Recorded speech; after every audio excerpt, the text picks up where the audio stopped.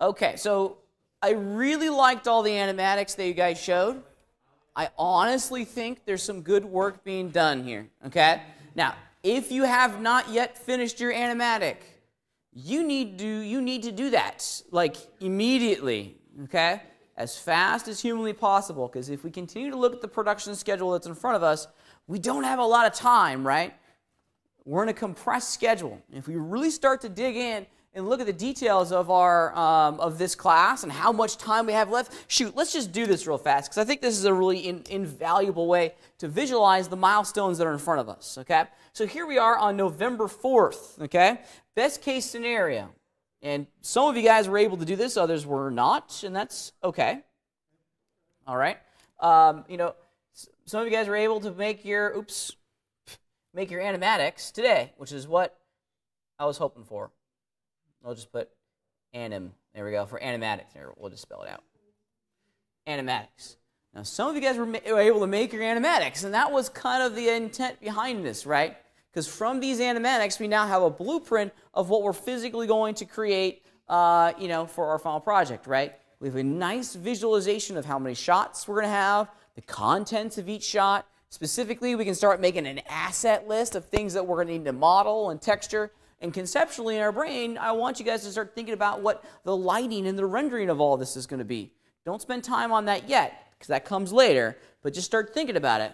Where are my lights going to be? What time of day is my animation going to be at, right? Do I need to change the time of day to facilitate the narrative of my short film? All interesting, good questions to ask now and to begin thinking about, right? For some of you, we have not yet completed our animatics, and here's why we need to be in a hustle to get these done. As we mentioned at the beginning of class today, obviously Veterans Day, the campus is closed, so that's a gigantic X, right? So we can't work. We're not going to have class next week, right?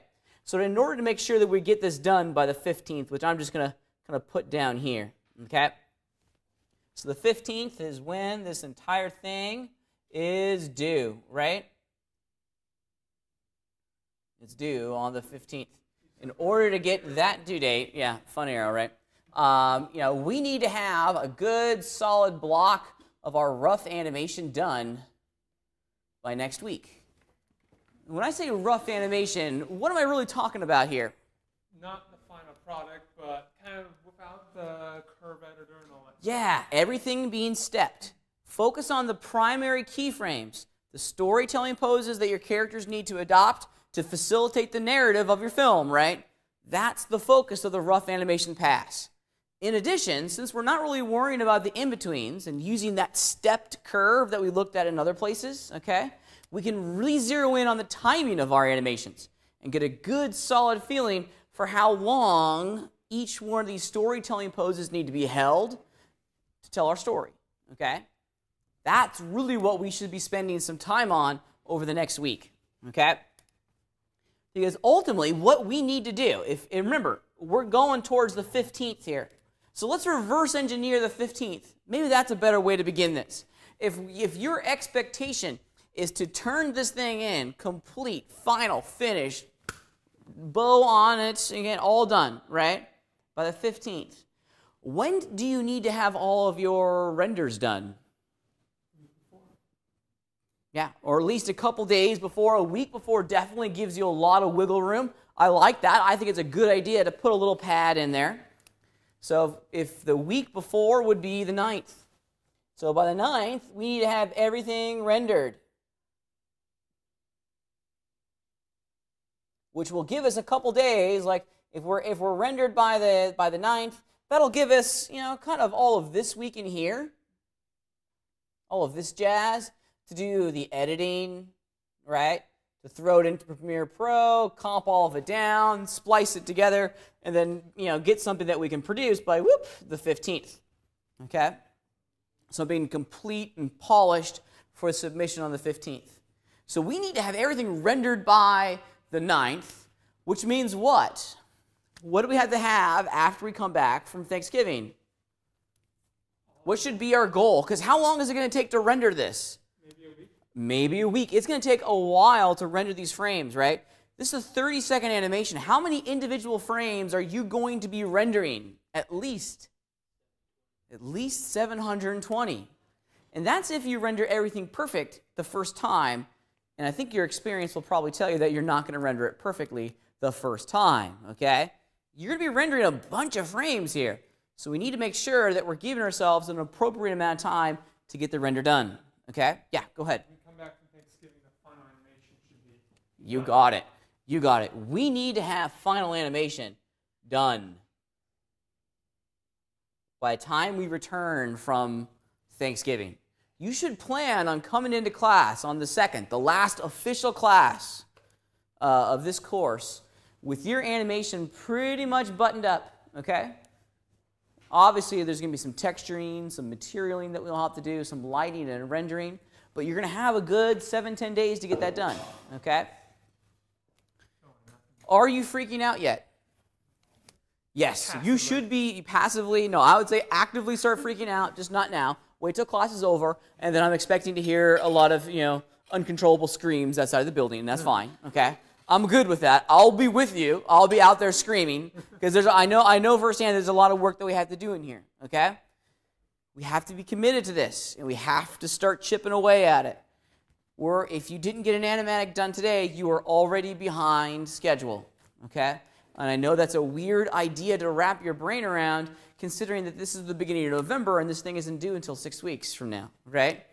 But if you start looking at the physical milestones, okay, we don't have any time to do this. We got to get it done immediately, as fast as humanly possible, okay?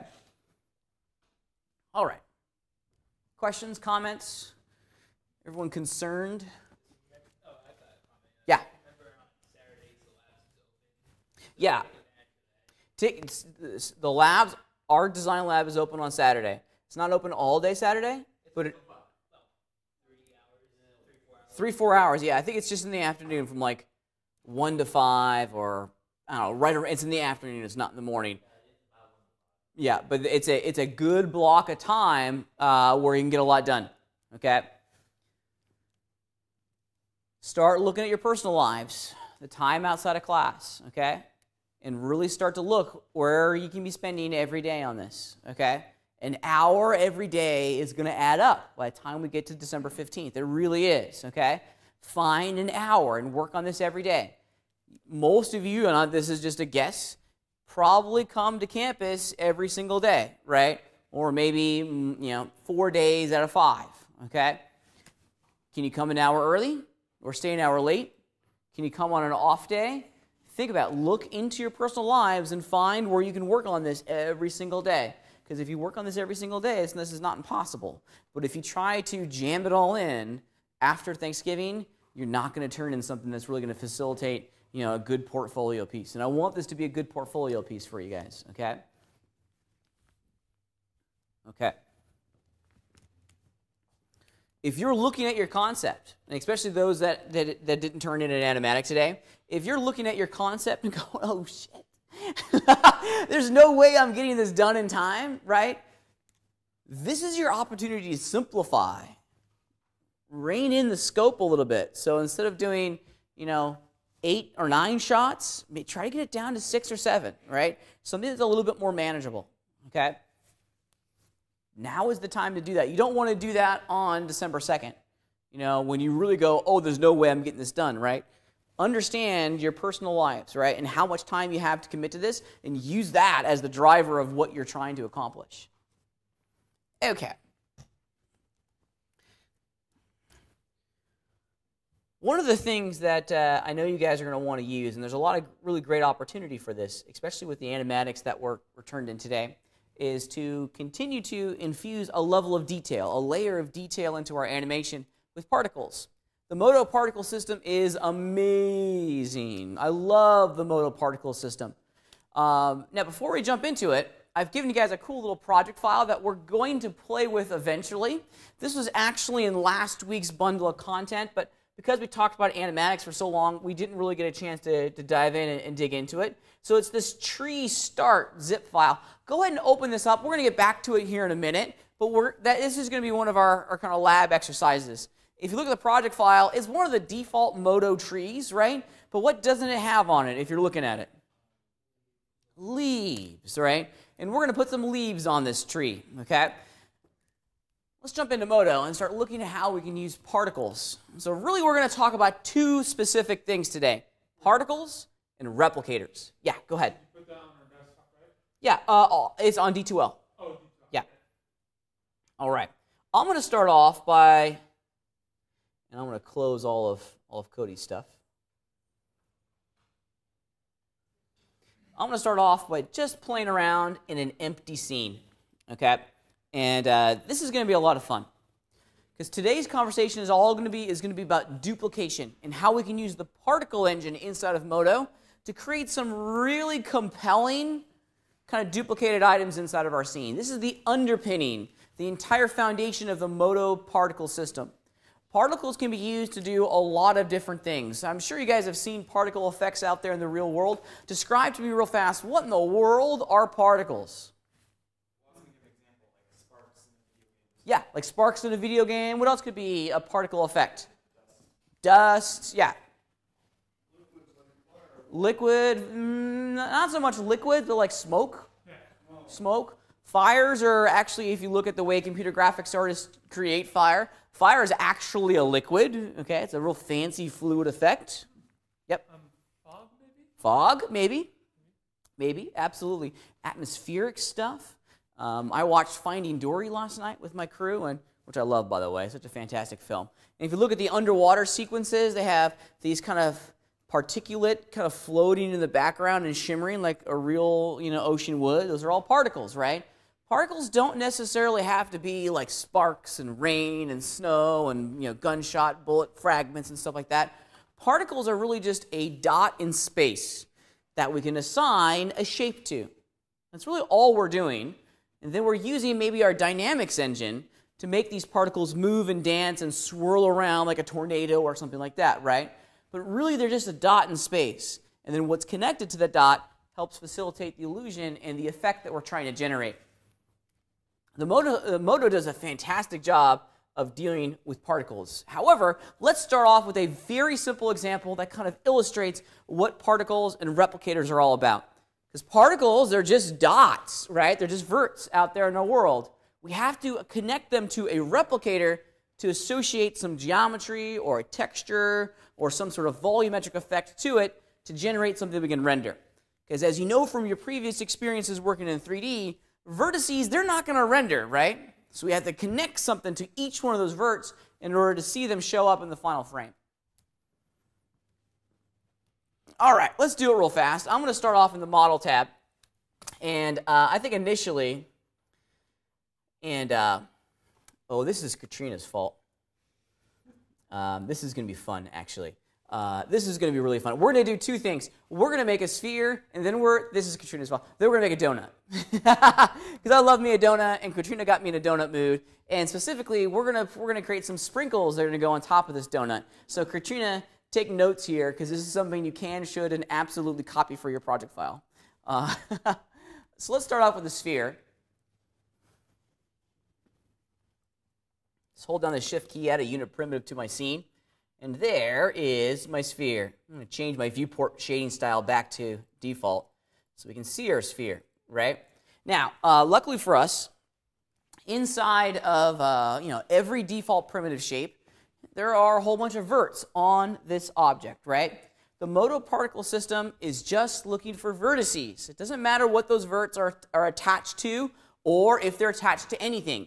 It's just looking for verts. How we create those verts, well, there's a multitude of ways that we can create particle geometry, point clouds, verts inside of Modo that will allow us to duplicate something on here. I'm going to take advantage of all the little verts on this sphere to act as a point cloud, a point source, if you will, for the replicator engine. All right, so here's my little sphere. Awesome. And I'm going to make it real big. I'm going to make it a little bit bigger than this. Actually, I'm going to make it gigantic, about 1,000% larger than what it originally was, 10 times larger. Excuse me, 100 times larger. And now, let's start adding in one of the basic building blocks of the Modo particle system, which is a replicator. A replicator is pretty fantastic. It's a way for the computer to duplicate very simple geometry 1,000,000 times, okay? It's pretty magical. It's one of the reasons I love working inside of Modo as much as I do, because a replicator allows us to duplicate simple geometry, but in an organic fashion. And I think once you see it, you'll start understanding it. So let's go into the Add Item pull-down menu, and we're going to travel into the Particles section, and it's the first one on the list. We're going to get to some of those other categories here in a minute, but let's just initially create a replicator. There we go. And it shows up in our item list down here at the bottom. Note its icon. It's still a cube. We've seen this cube many times before, right? Where have we seen this cube icon before in the Modo library? What else gets assigned a little cube icon? A mesh? Yeah, a mesh item gets a cube. An instance gets a cube. Yeah, instance. These are all pieces of geometry. Take some inspiration from that, right? Because what we are doing is duplicating geometry, okay? All right, so let's jump down into the properties of our replicator and look at where we need to go, okay? The lion's share of the editing that's going to be done on a replicator is going to begin inside this instancing category. And we need to do basically two things. We need to define what's going to serve as our point cloud, the item inside of our three-dimensional scene that's responsible for creating all these little dots. In our case, I want to use the sphere and all the verts on that sphere as the genesis of our replicator system. So this is called the point source. The point source is the item that contains the particles, the dots, the verts, if you will. This could be a mesh item. It can be a surface particle generator. It can be a lot of different things, okay? But it needs to be an item that contains point data, verts. So I want to change my point source to sphere, okay? So we've created a replicator. On that replicator, we've defined what the point source is going to be, which is where we're going to make copies of all these little pieces. But we haven't yet defined what we're going to copy, right? And what we're going to have get generated across the entire sphere. So let me do this. I'm going to go back over into my basic tool area, and I'm going to add in just a unit primitive cube. Hold down the Shift key, click in a cube, okay? And I'm going to have this cube be replicated all over the surface of my little sphere, okay? If we return back to our replicator, in the instancing category of options in the replicator, the prototype is going to be set from none to cube. This is what we want to have duplicated across the sphere. Okay? Yeah, whoa! There it is. Now I have a sphere where there's cubes just like everywhere, right? Pretty cool, huh?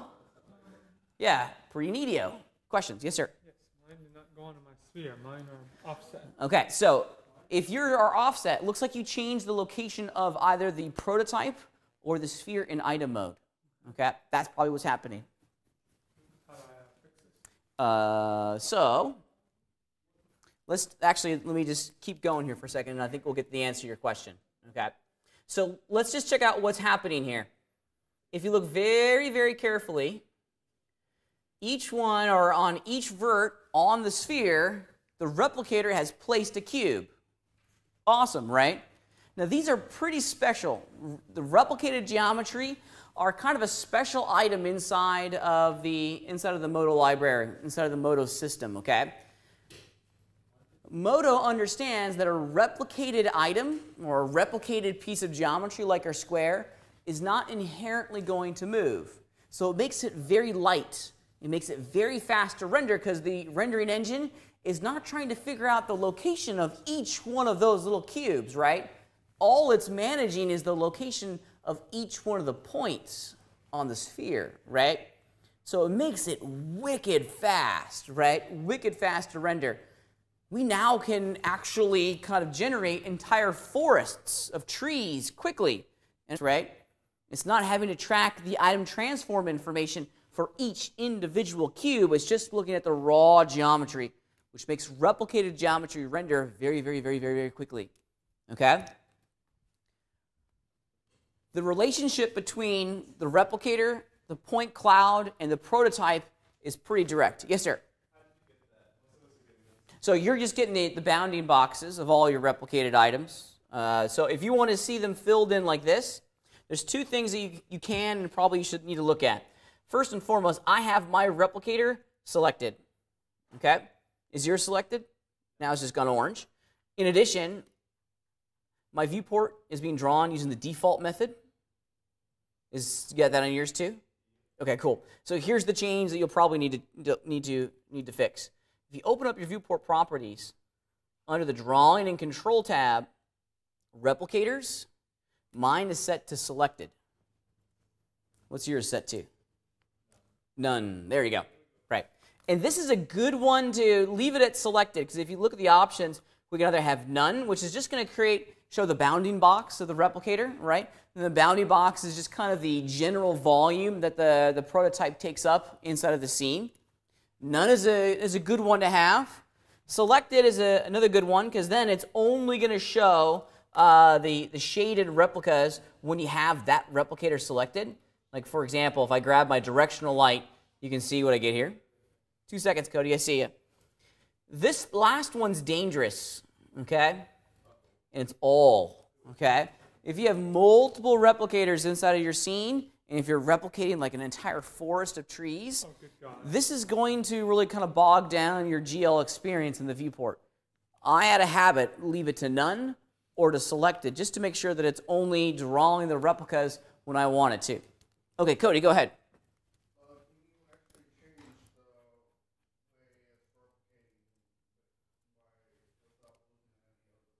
Yeah, absolutely. We're going to get that here in a second. We're going to come right back to that idea, because that in lies one of the more powerful features of a replica and the replicator system.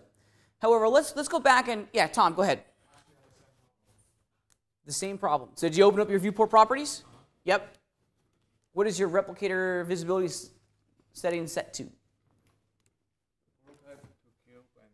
Okay, so replicators are to Selected. Okay. Okay. Okay, go ahead and click out of that window.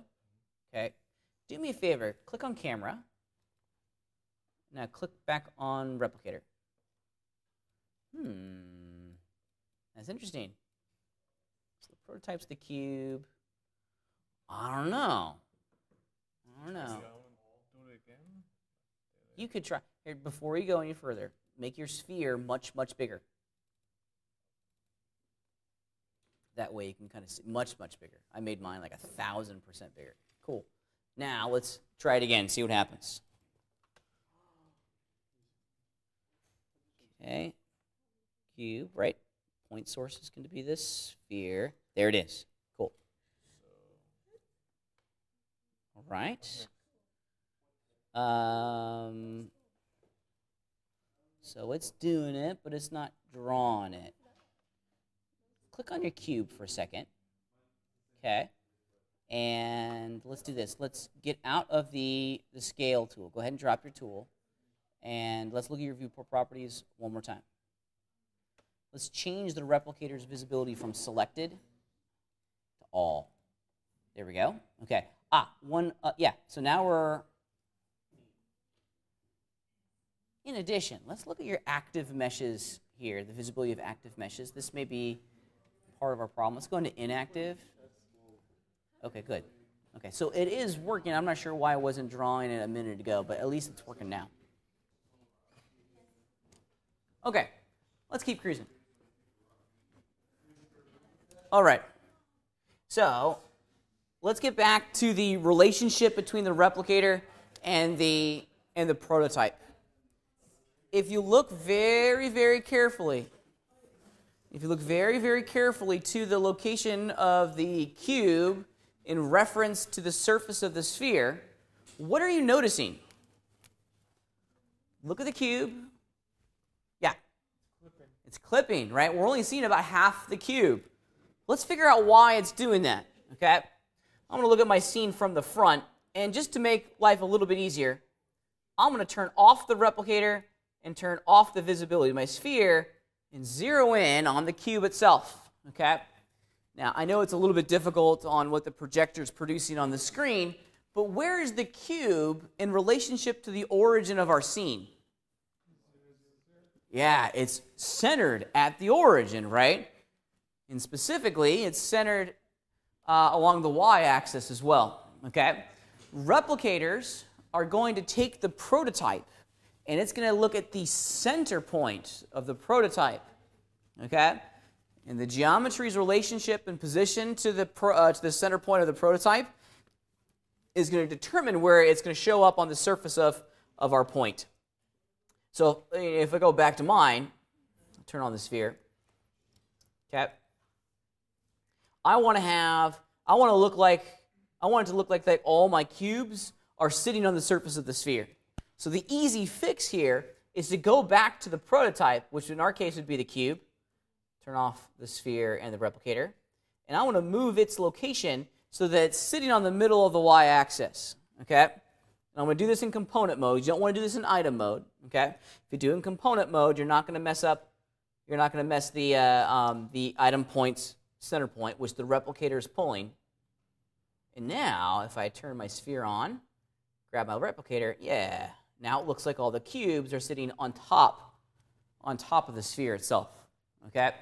So the prototype's spatial relationship to its own center point is going to determine how it's going to show up on the particle itself. It gives us a level of customization here, okay? Now, one of the things that's really neat about this is how the replicator manages all of this geometry, and this is why you want to work with replicators versus other duplication systems inside of Modo, right? Is that we can start offsetting these things. We can give it some twist, some scale offsets, even some position offsets to further make it look a little bit more organic. Like for example here, if we zoom back out and take a look at my cubes, man, they're pretty much uniformly positioned. The size and scale of all of these cubes are identical to each other. So if I go in here into the variation section of my replicator, and let's do this. Let's just give it some random scale. I'm going to click on the 0 to link all three of these, and we'll do like a 50% scale on all three axes. Now I'm going to have some big ones, I'm going to have some small ones, okay? I'm going to do some random twists in there too.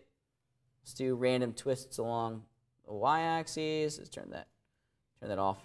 There we go. Now it's randomizing the twists. Shoot, you can even randomize the location of these things. Like this is kind of fun. Maybe I want to have some of my particles right on top of the surface of the sphere and others floating. Well, if I do a random offset along the y-axis, and I'm going to, oops, because I'm all zoomed in, it flew off. Let's try that again. There we go.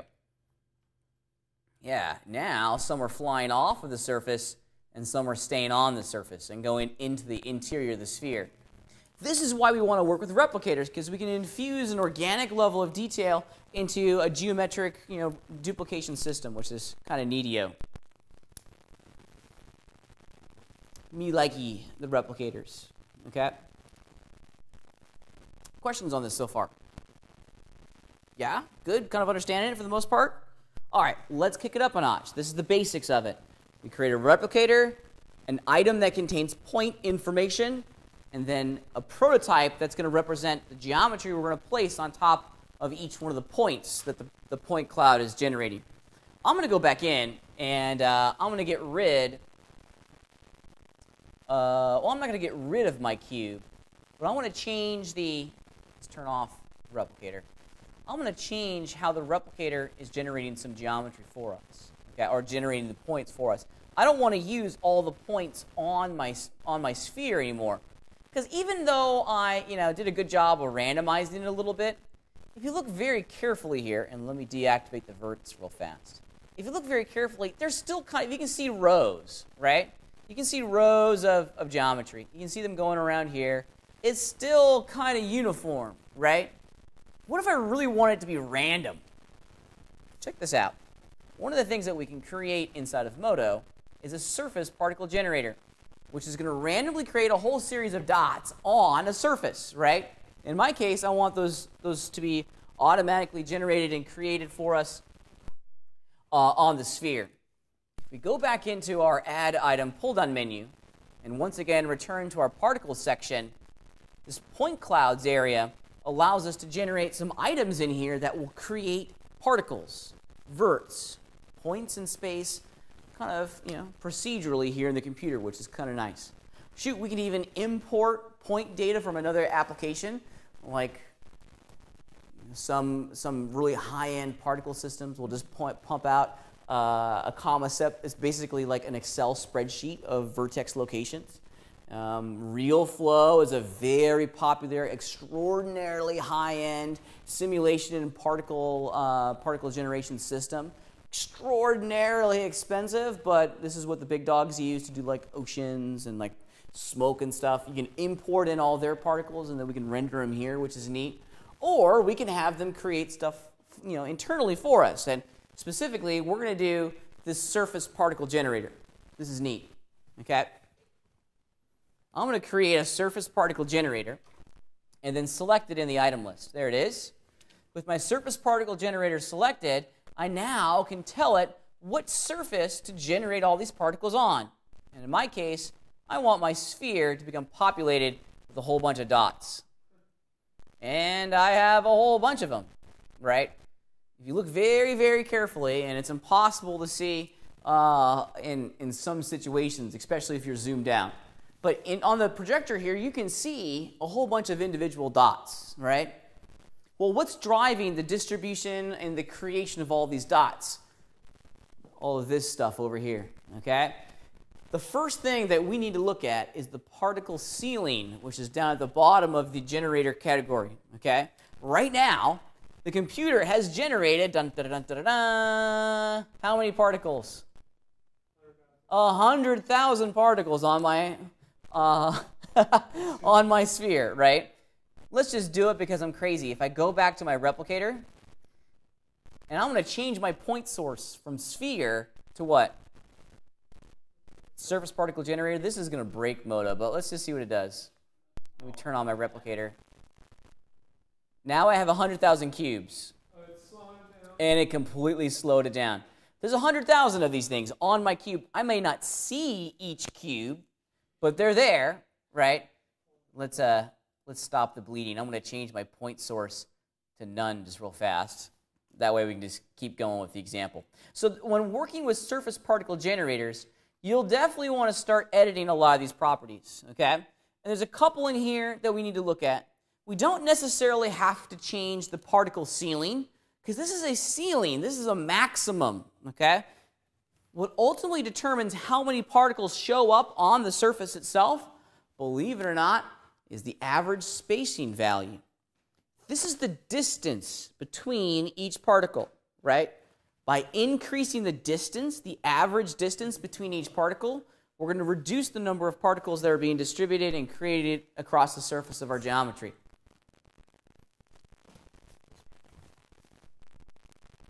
So I'm just going to, let's put this at 12 inches. Yeah, and by increasing the average spacing to 12 inches, I've culled significantly the number of particles that are being generated across the surface of my sphere. Let's go wire this surface particle generator back into my replicator and see what it looks like now. Yeah, I'm still getting a whole bunch. So this is just step one here. Let's put the average spacing to 4 feet. Yeah, there we go. Now it's a little bit more manageable, right? We're not getting as many particles, and now they're organically being drawn and created across the surface of my sphere. Some areas have big holes, others don't, right? The surface particle generator is pretty neato. It's just going to organically create particles across the entire object. Now, yeah. So Isaac has just run into what I would think is a bug. I think this is honestly a bug inside of the particle system, where his particles are only being generated in a small quadrant, a small quadrant inside of the application. Now, Isaac, would you mind if I grab your computer just so folks can see this? Because you're going to run into this problem. You're very directly going to run into this problem. You're 8, right, Isaac? Yep. Let me snag it real fast. Yeah, let's take a look at Isaac's machine. Yeah, so if you look at what Isaac's got on his machine here, they're only being generated in one small little area on the sphere itself. The problem is, and in my experience, it's probably a spacing problem. So right now, the average spacing is 100 millimeters. Let's put this at a meter. 1 meter. Yeah, and they spread out. Yeah. I have no explanation for that. It just kind of is what it is, as they say. I'm sure if the developers down at the Foundry were listening to my live stream, they'd be able to very quickly tell me why it's doing that. But it's just kind of strange, actually, the way that it does that. So if you're only getting particles in one small area of your geometry, start playing and kind of experimenting with that spacing value, the average spacing value. At some point, you'll hit critical mass, and everything will kind of disperse pretty quickly across your entire surface. Okay. Pretty neat, huh? Pretty cool. Now, we can further continue to refine how all of these surface particles are generated through some really, really great areas and some really great additions to our modeling workflow. Okay? You guys are going to love and hate this, but vertex maps are going to come back with a vengeance. You guys love to hate the vertex maps, right? Well, the surface particle generator can tap in to the weight values that we assign to vertices inside of our scene. Let me show you what I'm talking about here. Maybe, just maybe, I only want to have surface particles created on, the top half of my sphere. Okay. I'm going to turn this off, the replicator off real fast, just so I can very easily create. There we go. Some selections. All right, so I'm going to hold down the Shift key and the up arrow. Maybe I only want to have surface particles up there, right? If I go over into my Lists tab and open up the weight map area, let's do this. Let's create a new map, okay? It's going to be a weight map. Let's give it an interesting name. Let's do, what are we going to call it? Let's just call these particles, patricles? Particles with an exclamation point, just so we know it's ours, right?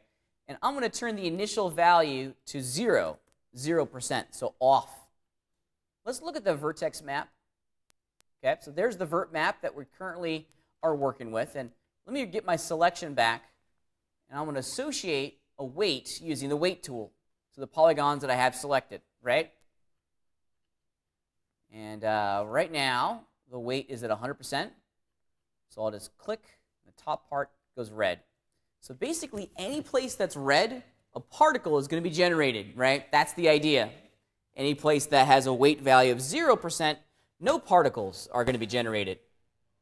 Let's wire that into our surface particle generator and see how that affects our little crazy planet thing here. I don't know what this is, okay? Okay. In the distribution section, check it out. Density vertex map. Right now it's set to none, but check it out. It's recognizing the weight map that I created. Bloop. And now it's only generating particles in the areas that I defined, which is pretty neat, which is very neat, by the way. Okay? So we can control where these particles are going to go. They're not just random. We can art direct it, as they say, right? We can absolutely determine where these particles are going through these weight maps. Okay? Okay. Let's do this. I'm going to put the density map back to none, so that they're going all over the entire sphere again. And I want to reduce a lot of the randomness that I put in earlier, right? And I want to put the size modifiers back to 0. So they're all the same size now, okay? Randomly being created across the surface of my sphere. Now, another fun thing that we can do are these size maps, okay? Maybe, which is also a weight map, and I want to have, maybe I want to have the particles in the, like the equator line, if you will, of my planet be one size, but then the particles at the top and at the bottom be a different size, right? Well, we can once again control the size of our particles with these weight maps, okay? Let's check it out.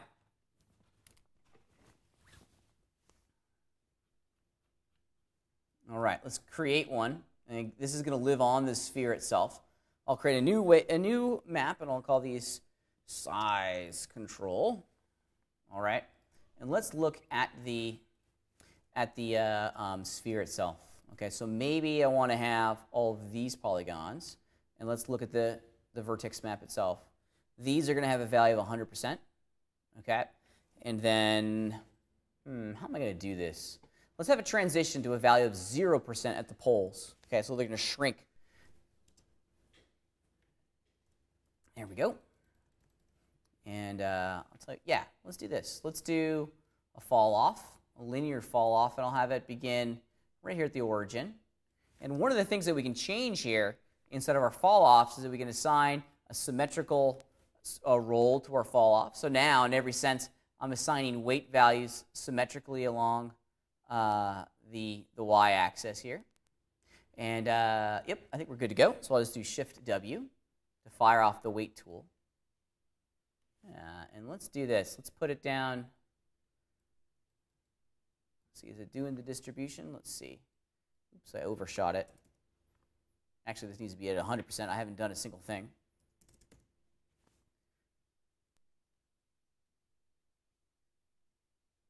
There we go. Looks like my spacing is a little bit off, but that's okay. This will just be proof of concept. So now we have a nice gradient of values coming from the center all the way to the top. You know what might be better? Let's just do this.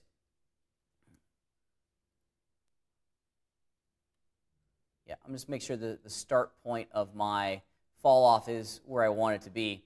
Let's just do this. Let's just go back to our vertex map shading style, and let's just do that. Let's do 100%. Now, why is it not doing what I thought it should be doing?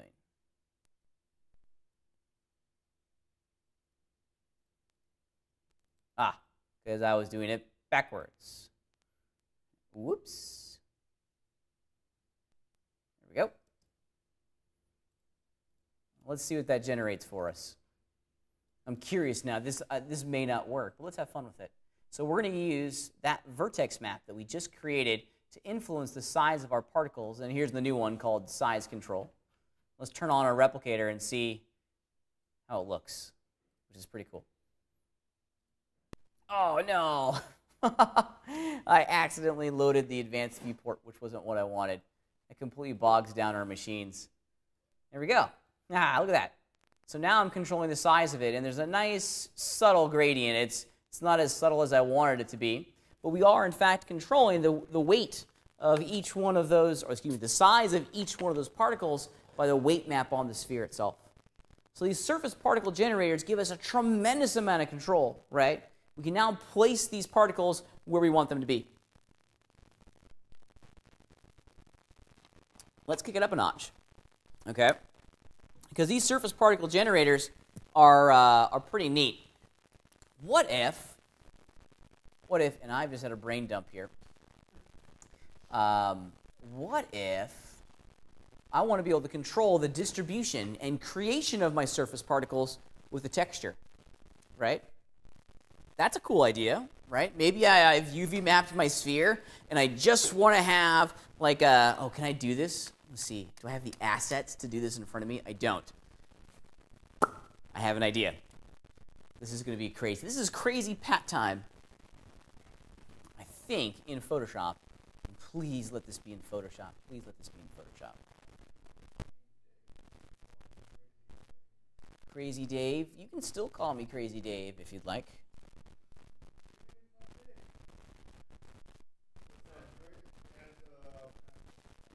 Oh, okay. I think I've played Plants vs. Zombie like exactly one time. So I'm not exactly the expert in Plants vs. Zombie world. But let's do this. Let's do a custom shape. Let's do all. Show me all the symbols in Photoshop, and let's make them pretty big so we can see what's going on. Because I think there's a gigantic. Let's have some fun here. Where are we going to create particles? Well, the lightning bolt's a good one. The foot is a contender too. That one's just kind of stupid and silly. Boring shapes, boring shapes, boring shapes, boring shapes. Let's see here. I was hoping for like a thumbs up, but the lightning bolt has won. Let's do the lightning bolt. Or the foot. No, let's do the foot. The foot offends you? Okay, I'll do the lightning bolt then. You're welcome. Or do we want to do the fire? No, we'll do the foot. We'll do the lightning bolt. Okay. All right. I know I'm a model of indecision at times. All right. Oops. I wanted that to make a shape. I want it to be a shape. Here we go. Then lightning bolt. Cool. Right? Oh, it's not. I wanted that to be white instead of black. Aha. Lightning bolt. Okay. So let's save this out. Save. File save. And we're gonna use this as a texture on top of my sphere. Lightning bolt. Let's save it as a PNG so we don't have to manage all the layers. Good. All right. I'll bring that back over here into Modo, and I'll just place that on my sphere. Let's turn off my replicators real fast so I can see what I'm doing. This is better work. Have I hyped it effectively, appropriately? Maybe. Maybe, possibly. I'm okay with that. I'm good with some hype. Whoa, it's a little big.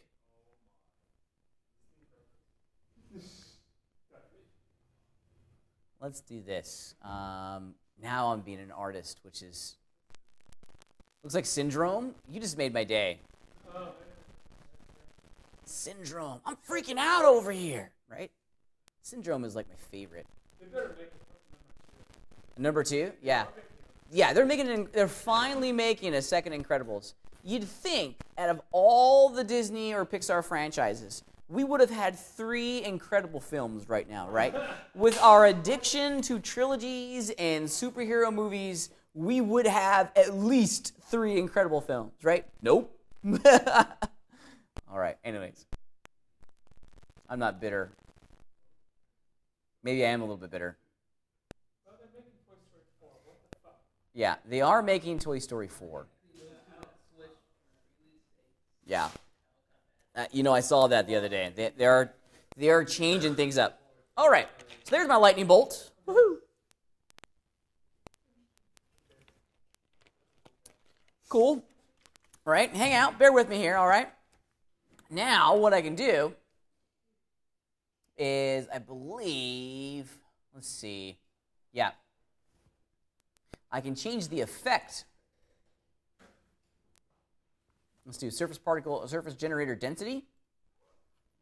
And that's not doing a single thing. I'm missing something. I apologize. They have changed something. Oh, that's right. No, wait a minute. Hold on a second. I think I'm confusing myself here. Where I'm going with this, though, is that you can have a texture modulate the distribution and creation of a particle, which is pretty cool. I think I have maybe density is the wrong one. Maybe it's just size.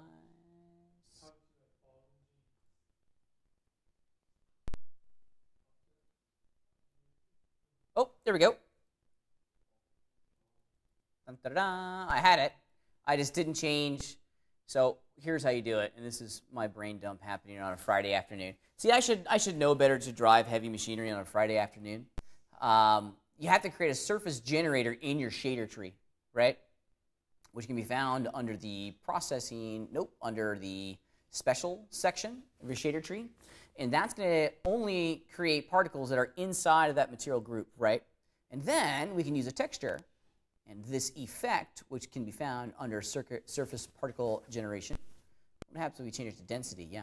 And it's only creating, here, let's do this. I've set my horizontal and vertical wrap to reset, which is only stamping down my, my lightning bolt just once. Let's put this at 2 meters. Oops, let's try 1 meter. Nope. 500 millimeters. Still going 100 millimeters. There we go. Okay. So if I was to go back to my texture, okay, and put its texture locator to repeat and repeat. Yeah, there it goes. Now I'm only generating particles in the lightning bolts as they get repeated over and over and over again on the image itself, which is very, very cool, by the way.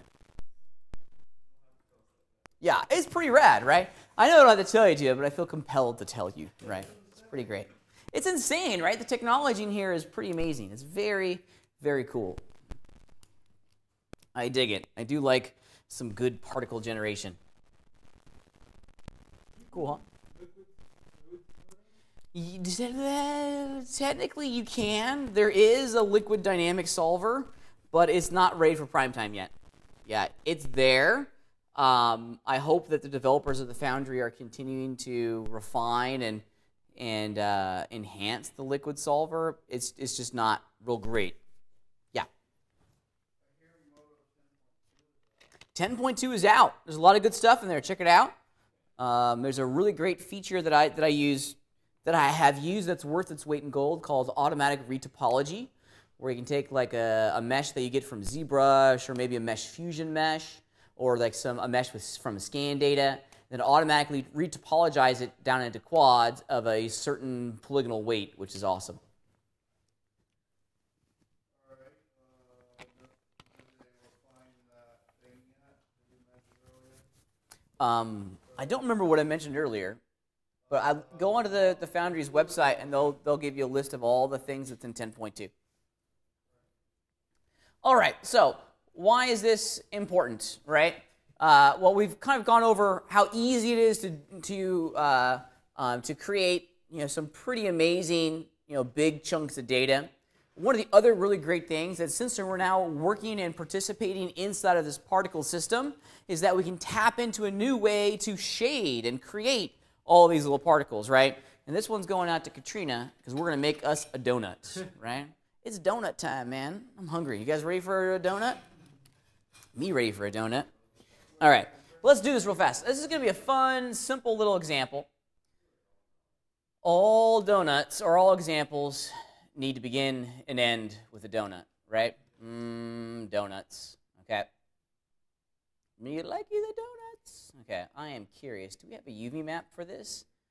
We do have a UV map for this. It does make it a whole lot easier. I want to see how the UVs are created here. All right.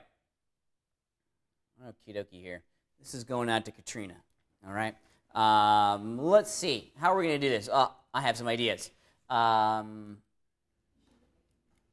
We should make it pink. And I was just sitting here. I was like, how can I make it pink? All right, I got it. I'm on it. Let's do this. We're actually going to do a couple different things here.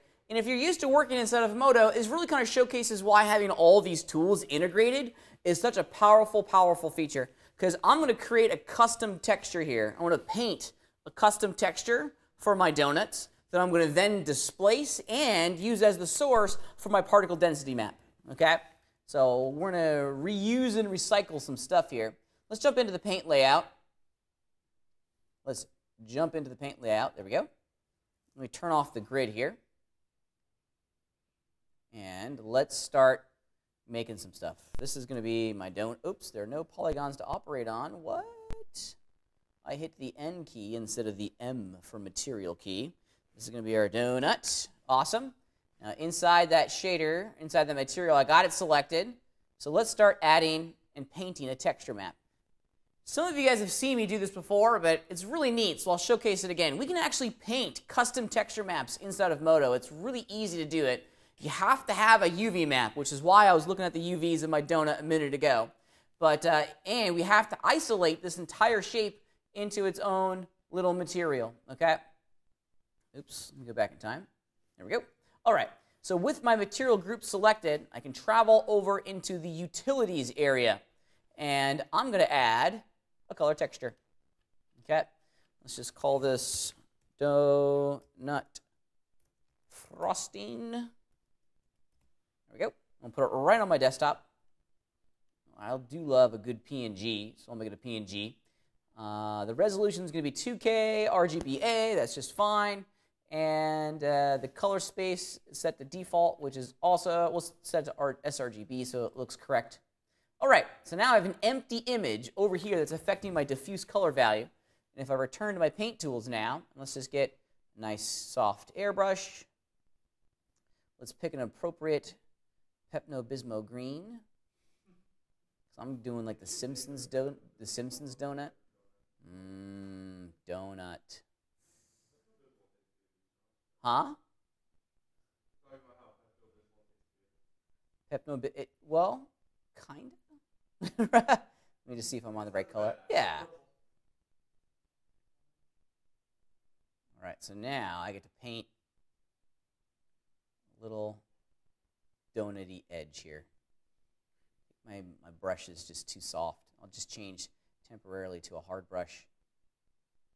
Yeah, that way I can work a little bit faster.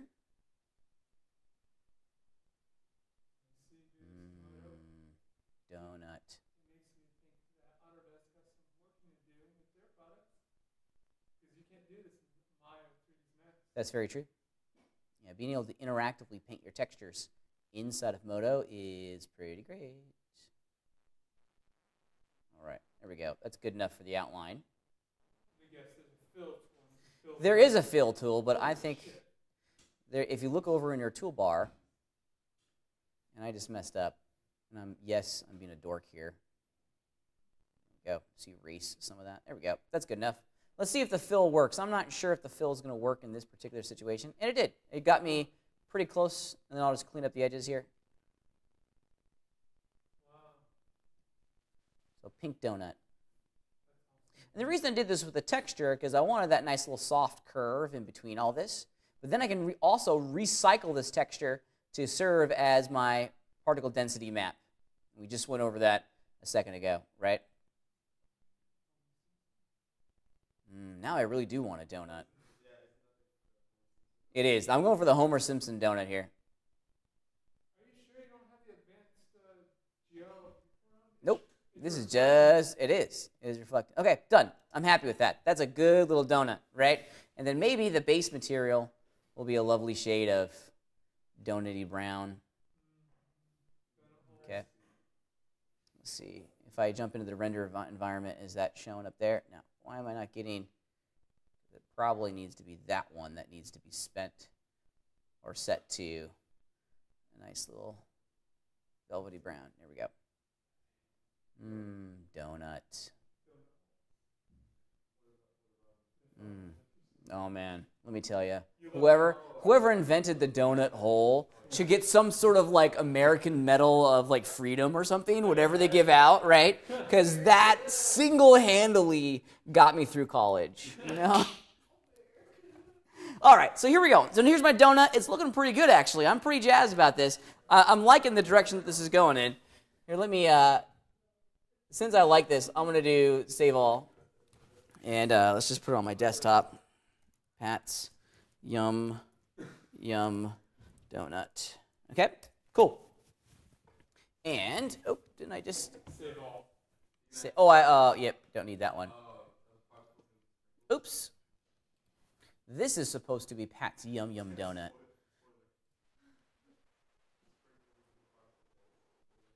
What? Sprinkles? How did you know that's where I was going? Yeah, you're a smart guy. That's where you knew how we're going. Okay, so this is looking pretty good.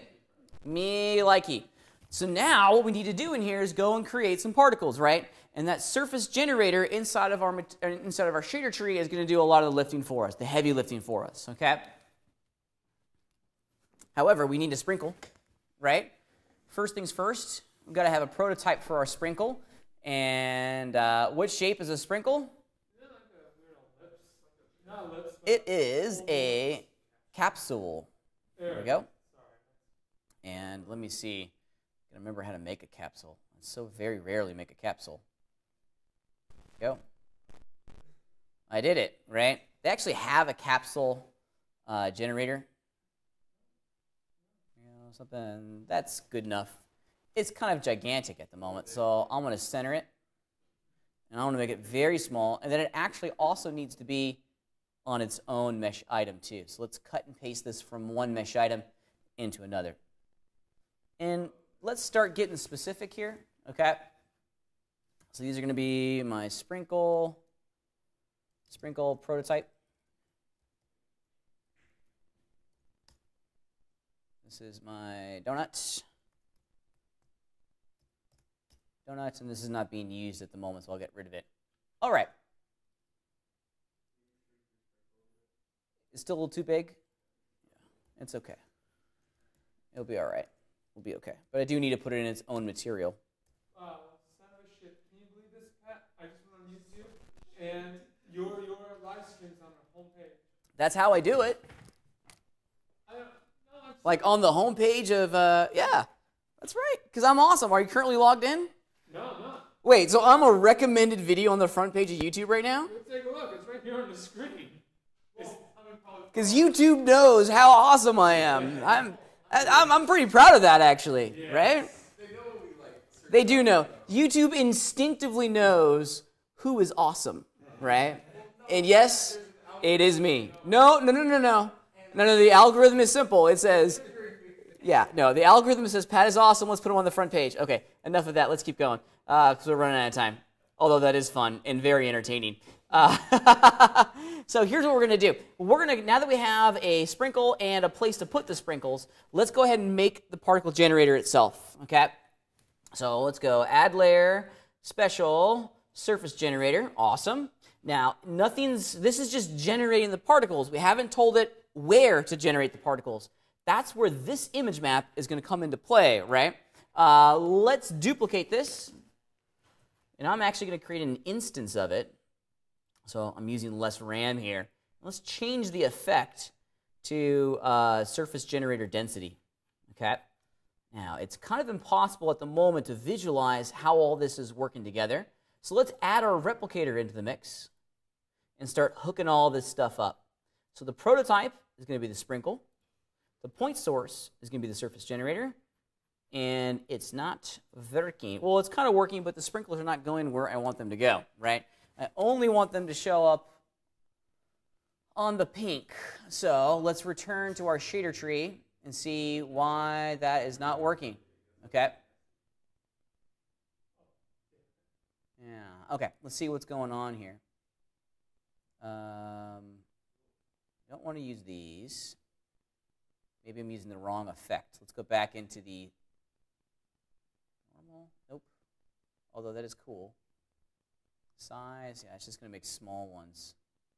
You know what? I think I see what the problem is. I think I need to invert my map. Let's invert it. Nope, that's not having a big enough effect. I wonder if it's only allowing, I wonder if let's ignore the alpha channel. Oop, ignore the alpha channel. There we go. That's what I was at. It was the alpha channel that was causing the problem on that, right? When I hit ignore alpha channel, it ignored all the transparency information that was written on the actual file itself. And now I'm only generating my little cool sprinkles where I have the pink frosting kind of doubled up, which is very entertaining. They're a little uniform though, right? We don't actually need the prototype. And this is where the replicator really comes into play here. Because I can very, very easily start adding a little bit of a twist in here. Maybe let's add a lot of a twist. And now it's randomizing the location of all of these sprinkles, okay? Or randomizing the rotation of it. Let's give it a little bit of an offset too. Maybe we can push some of them away from each other. Yeah, now they're not clipping into each other as much. A couple of random sprinkles down below. That's not the end of the world, okay? And this is starting to look pretty cool. I'm very pleased with this. Now, I'm going to intentionally keep all the sprinkles kind of big. That way, they're a little bit easier to see. But, you know, what would be really neat, and I mean really neat here, if all the sprinkles were kind of not white, right? Maybe they were a variety of different colors, because whenever I go get donuts, I love the sprinkled donuts, by the way, right? Those are like my two favorite donuts are anything with sprinkles on them, because that's awesome, right? And anything with like the Boston cream on the inside, that's what I'm talking about, right?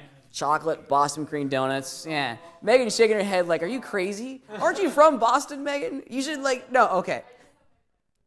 I mean, that's probably all they can talk about, right? Because it is the best thing on the face of the planet. Yeah. Do you like custard at all? Custard? I'm not, here and there. Okay. So let's go into our sprinkle, okay? Because if you look very carefully, I created a material group called sprinkle. And on the inside, this material right here is what's ultimately driving the color of all my sprinkles. Let me prove it to you. If I change the color to blue, all my replicated elements go to blue. That's nice. Yeah, okay, but it looks different. It looks different, all right? I want each sprinkle to be assigned a random color value. Since we're working inside the particle world now, we get to access each particle's unique particle identification number, okay? What you're not seeing in the front end of Modo is that every time Modo creates a particle, it makes them unique from one another by giving each particle its own number, right? And it's randomly assigning these numbers, and no two particles can have the same number. Well, if we tap into that, I can then assign a random color value to each particle, right? It's pretty neat. Let's go ahead and do it real fast. The process that we have to create this system involves creating a gradient, because a gradient will allow us to capture all the colors that we want the computer to assign to my sprinkles. You can create gradients under the Add Layer pull-down menu, and they're under Processing, and there it is, Gradient, okay? Okay, rock and roll. This is kind of what I want. I want it to affect the diffuse color. However, oops, I clicked off of it. Let's jump in. Let's go in and begin to define the colors of all of our sprinkles. Now, I'll have some white ones because there are some white sprinkles. If I click on the middle mouse, but this is a gradient editor, by the way. If you use the middle mouse button and click in this bar, you'll add a keyframe. Each keyframe is going to define a potential color of one of your sprinkles. And I want this keyframe, I'll click here to open up my color picker. I want it to be, I don't know, some of them like a light blue, right? That's cool. Let's add a couple more. I think there's some dark red ones in there too. Okay. This is for Isaac since he liked the blue ones. Okay. I'll make a blue one. Okay. Or darker blue. There we go. And you want a black sprinkle? I'll give you a black sprinkle. Why not? Okay. Okay, for Halloween. Yeah. Although that is very cool. Look at the effect that it's getting. Yeah. Yeah, that's cool, right? And I'll tell you why it's doing that here in a second. But that even that right there is pretty neatio. All right. And then I think they have some like yellow sprinkles in there too. I don't know why I'm spending this much time figuring out the exact color science of sprinkles. But there are worse ways to spend my Friday afternoons. All right. I want to make one small change to my color values. And if I select all the keyframes, I want to change their curve interpolation to stepped. That way, the computer is just going to assign that value and not the transition color between those values, right? Now, gradients take an input, right? That's why if you look at at one of my sprinkles, it looks like it's got that colored banding. It's showing up that colored banding because of this incidence input parameter, right? The incident angle is the angles kind of around the edges, the part of the model that's not facing the camera itself, okay? Because you got the glancing angle, which is when the ray fires out from the camera and strikes a plane that's perfectly parallel to it. That's called the glancing angle, right? The incident angle is a plane that's perpendicular to it, the outsides, the edges, if you will. Well, we don't want to assign these color values to the incident angle of our little sprinkles, right? We want to go under particle effects. We want to access the particle identification numbers, okay? And use the particle IDs to assign a color. And there we go. Random sprinkling of... The sprinklers are clipping. Many of the sprinkles are clipping, but that's okay, right? That's okay. Unfortunately, we don't have any technology at the moment to stop that interpenetration at the particle level. Really? Yeah. Not with this technology. We do in other places. Okay. You can actually have particles be a member of a dynamic rigid body system, and then they'll bounce off each other and so on and so forth. Cool, huh? Donuts. I like donuts. Donuts are pretty fantastic, right? Right? Yeah. All right, see you later. Have a good weekend. All right, questions on this? Pretty neat, huh? Pretty neat. Pretty neat. All right, this will be the last thing, and then we'll kind of escape for the afternoon. Let's play with that tree for a second, okay? I want to save my project file because this is too yummy not to keep. All right. So if you look at the tree that I gave you, let's figure out the system that we're going to have to employ to put the leaves on the tree, because this is the big challenge here, right? If you go over, there we go. It is leafless, okay? Leafless, excuse me. And we need to put leaves all over the tree. Now, logically, where should all the leaves show up? On the branches, right? So we don't want to, so in order to put the leaves on the tree, what do we need to generate? Well, we need to generate some particles, right? And we need to control those particles, or control the creation location of all of those particles, right? How could we do that? First, we need a replicator, right? So, and we also need a leaf. Here's a cool thing. If you go into your layout tab, your layout at the top of the screen, and oh, it's no longer here. There used to be an images section in here. They must have taken it away. So here's what we'll do, because it's not ever going to show up in here. If you hit the F6 key on your keyboard, you're going to open up your preset browser. And specifically, where we're going is into this images folder. Okay, this is what your asset directory looks like for all of the Modo presets. If we go into images, there happens to be, where is it? I can't remember where it lives. Is it under organic? It may be under organic. Here we go. Leaves. Dun, dun, dun, dun. So images, organic, leaves. All right. And now let's put a leaf on the tree. Okay. Now there's two things in here. There's two things in here that we're going to need. We're going to need both the leaf and what's called a stencil. This is going to cut the leaf out. Okay. All right. You know, I think somewhere there's actually some. Oh, you know what? No, I'm sorry. Stop. Rudder midships. I just remembered this. They already have leaves made in the preset library that has all. It's right there. The leaves. A gigantic fold. So that's my problem. I'm sorry. So go back into your layout browser. Okay. The layout, and into your meshes browser, and I'm under meshes, and then where was that? Organic leaves. Because this is going to create a polygon and automatically place all of the images and its stencil map on the polygon for you. Okay? Okay, so I want to pick this lovely red leaf, leaf 01. If you double click on it, it'll get added to the scene, but it's so small that it's inside the tree. Okay? So there's our prototype.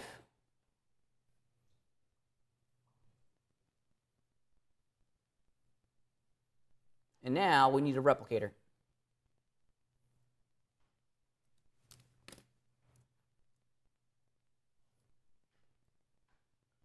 Okay, so let's add that replicator in, particles replicator. Let's start plugging it in. The prototype, of course, is going to be the leaf. Now the point source, we haven't determined and generated a point source yet, right? Let's go create one. Let's just create a surface particle generator. It's in the same area, particles, point clouds, surface particle generator, right? This is going to create the particles for us. And then on that surface particle generator, we need to tell it which model to create the particles on, which is going to be tree, no leaves 04. Okay? Now, it's all over. If you look very carefully, you'll see it on your screen, and you can just barely see it on mine. If you've done it correctly, you should see a whole bunch of orange dots all over your tree. It's a mess, right? And we don't want particles on like the trunk, right? We only want the particles to be generated on the branches themselves. Well, check this out.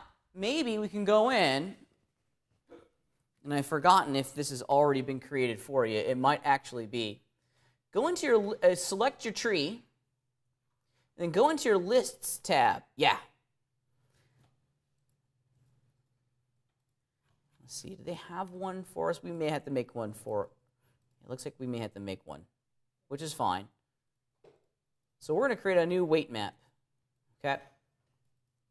Let's create a new weight map. Let's call these branches. Okay. And on that weight map, I'm just going to very quickly, and I mean very quickly, just using my polygonal selection set, grab the polygons where I want to have the leaves show up. Okay? And I'm going to do this just pretty quickly because I know we're running out of time, and for that I apologize. So maybe I want to have all the leaves show up in here. You could get very specific with this, but as a proof of concept, that's going to work, right? You grab the polygons, you fire off the weight tool, which can be found under the vertex map pull-down menu. And then if you assign a value of 100%, there we go, get something like that. So wherever it's red, right, wherever we've assigned a vertex weight of 100%, particles will be generated. Okay? Everybody with me? Yeah? Alex has it. He's done it, right? He's 3 steps ahead as always, which is good. Since we now have this weight map, we can return to our surface particle generator and access that weight map under the distribution section. Okay. Branches. Okay. Return to our default mode. It's going to be pretty hard to see because of the texture that's on there. We now can link in on the replicator the surface particle generator as its point source.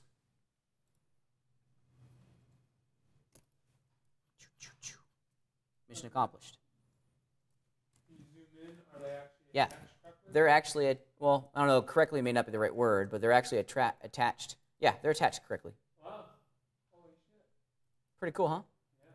This is how you do leaves on trees, right? You're not going to model every leaf, right? That's just, you're not going to do that, right? If you have done that, I'm sorry, right? You monumentally wasted your time if you did that, right? We want to kind of procedurally generate particles and then assign a leaf to be placed on each one of those particles.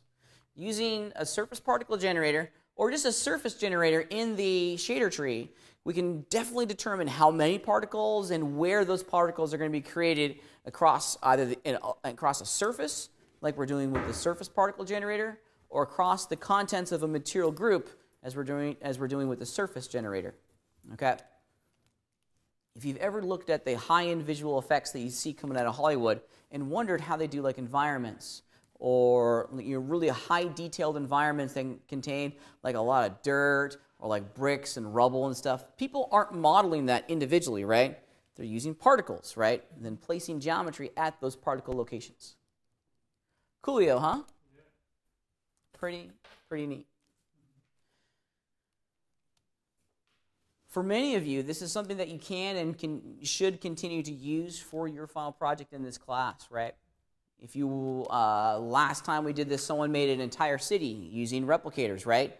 They blasted out some particles, they created a couple basic buildings, and then they replicated those buildings to create some city streets. It's pretty cool. Grand Theft Auto 5 does? Maybe, Grand Theft Auto 5 has some pretty intense technology.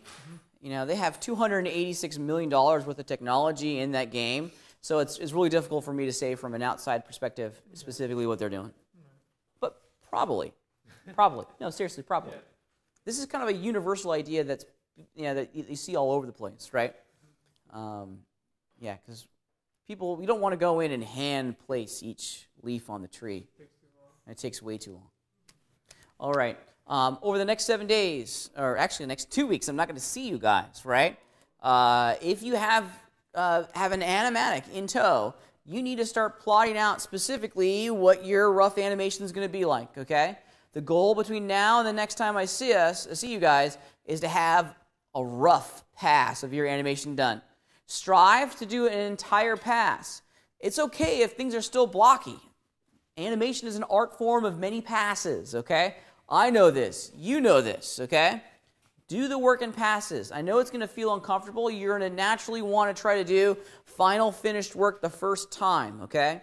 But trust me, it's a lot easier. It will eventually go faster if we plot out the key frames in each one of our shots before we try to up-res it and do all the in-betweens as well, okay? Sound good? Have a wonderful, wonderful holiday next week. Please go vote, and we'll see you guys in a couple weeks.